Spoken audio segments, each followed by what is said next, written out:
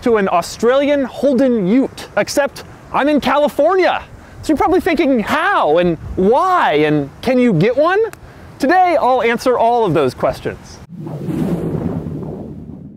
First, a little history. The car-based pickup truck was popular in the United States in the 1960s and the 1970s. There was the Chevy El Camino and the Ford Ranchero, and in the 1980s, Chrysler even tried to get in on the game with the horrible Dodge Rampage. But while this whole thing died out in the United States, it caught on in Australia. And in Australia, they have this, the Holden Ute. Now, this particular Ute is located here in Southern California, and it was loaned to me by a viewer. It's based on a full-size Australian sedan, except it has a pickup bed. And while some Australian people get this for utility, this one has a 6-liter V8. It has 360 horsepower. It does 0 to 60 in 5.5 seconds. So it's high performance, but it's also a pickup truck and a sports car. It's everything. And today I'm going to tell you why it should have been sold in the United States. But it was only sold in Australia. So how did this one get to the United States? Well, it's here thanks to a company called Left Hand Utes, located near Denver, who imports the Holden Ute body from Australia.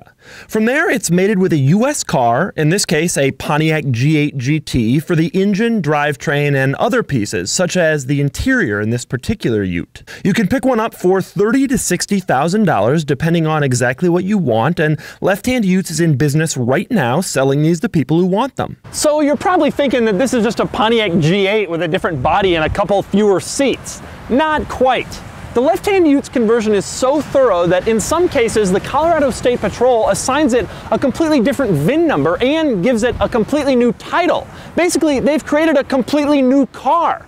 An awesome one. I'll start with a tour of the interior, where you'll find a fairly standard center control stack and a glorious 6-speed manual transmission. Look even further and you'll start to find the attention to detail that goes into this conversion. There's only 2 window switches instead of the 4 you'd find in the G8. You'll also find the accurate Ute gauge cluster that can be set to use kilometers for the odometer and the fuel range, display the gas mileage in liters per 100 kilometers, and even show kilometers per hour for the speed. There's also a Holden steering wheel, and check this out. Have you ever seen a Holden key in the United States? The owner of this car even went to the trouble of finding a leather Holden owner's manual pouch. And on a trip to Australia, he even located accurate Holden cards for the inside. Open the glove box and he's even found an original Holden Ute brochure.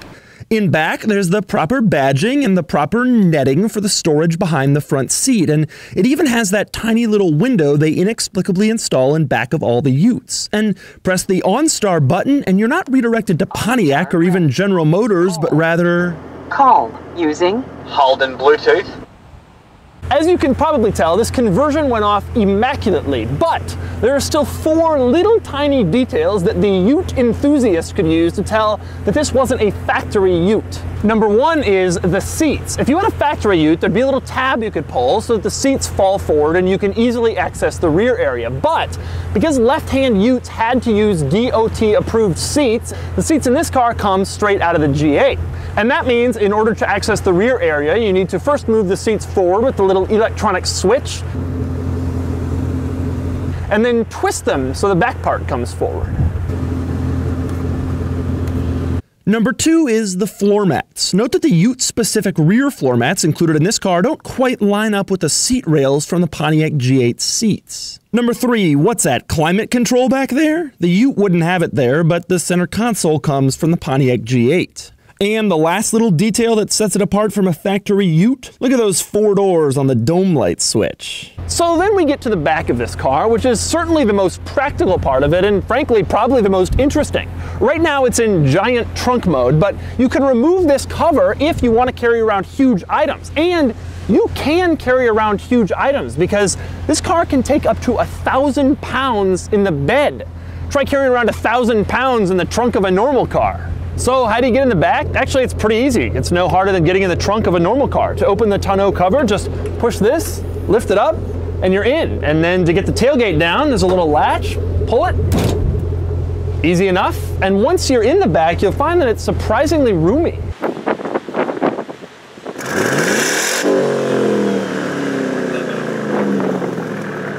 Now, if you have something valuable back here, you can lock this just like you'd lock a normal trunk. Press the lock button up front, it locks the doors, and it locks the trunk so nobody can get in. Now, you also notice back here we have a tow hitch. That's right, this thing can tow. In fact, the owner of this vehicle also has a DeLorean, and he can use his Ute to pull his DeLorean, thereby giving him a total of 4 seats. By the way, it's worth noting that there is one problem with that tonneau cover. Look in the mirror and cover, it robs you of a surprising amount of visibility. Okay, so now you've seen this thing inside and out. It's time to get it out on the road. All right, let's do this. God, it's so weird to look back there and see that. All right, here it goes. We're moving now.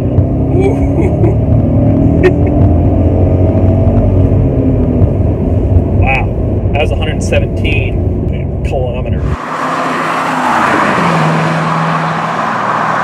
The transmission is great. It feels very tight. There's no play in gear. It's funny because I had an 04 CTS-V, which was not actually that far before this, and also GM type vehicle. And the transmission was horrid. Oh, and that sound, you really hear it. This is a Series V8. Rev matches are nice. It's not that quick to rev. The clutch is actually surprisingly heavy. It's not hard to use or kinked or weird or anything like that, but it is pretty heavy. I love the gear lever. God, I love putting good shifters into gear. It just feels so satisfying. Very quick. It feels very quick. I can't believe we're driving a pickup. That's the craziest thing. So the coolest thing about this is it really does actually feel like a car. Not only a car, it feels like a sports car. It feels like we're in a coupe. If I don't look back there, I have no idea that I'm driving anything other than like a GTO. Boy, it's quick. It's nice and quick. It's so funny because I could carry 1,000 pounds back there. It's like I laid down in the back of this thing, and now I'm doing 0 to 60 in 5 seconds. So in 6th gear, just sort of cruising, not trying to do anything or go anywhere, it feels like a normal car. The ride is nice. The ride feels pretty good. It certainly isn't like hardcore sports car hard. You know, I don't feel uncomfortable. So this car is based on a full-size sedan that's actually a little bit bigger than the G8. So, you know, that helps make it smooth things out a little bit. Oh man, the mid-range power is great. If you're in the right gear, I mean, I barely put the throttle down there, only about a quarter or a half. If you're in the right gear, you can really feel that it's like ready to get up and go. Unfortunately, this being California, we have a Prius in front of us. It really feels so low. It doesn't even really feel like a sedan. It feels like a GTO. I've driven those before, and it kind of feels like that.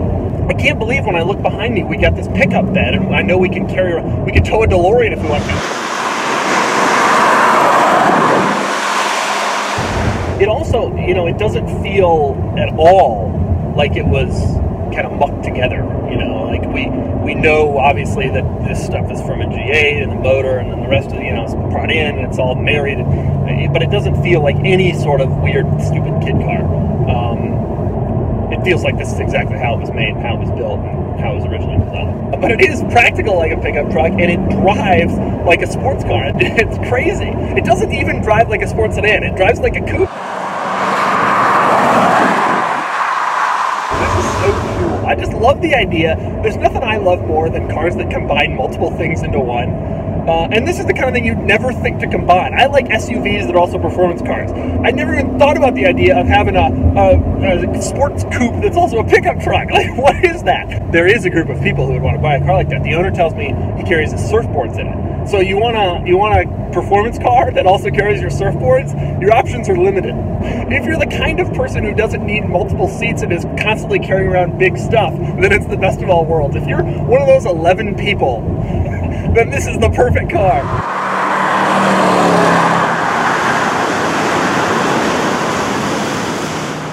So there you have it. I've driven a Holden Ute in America. This thing is a performance car with a giant V8 up front that sends it 0 to 60 in 5.5 seconds. But it's also a pickup truck with a surprisingly usable bed. But it's not raised up like a pickup truck. Instead, it's low to the ground, so it kind of drives like a sports car. Most importantly, it's completely legal here in the United States, and yes, you can buy one today. As you can see, this conversion went off immaculately. And in Australia, they have this, the Holden Ute. It's something. You ever see these people with the big iPhone, the plus size one? That's pretty big, man. That's like having a tablet. What? Yeah. What are those people doing? They got like an iPad. They're holding like an iPad up to their ear. They got to do like two-handed. Ridiculous. They look ridiculous.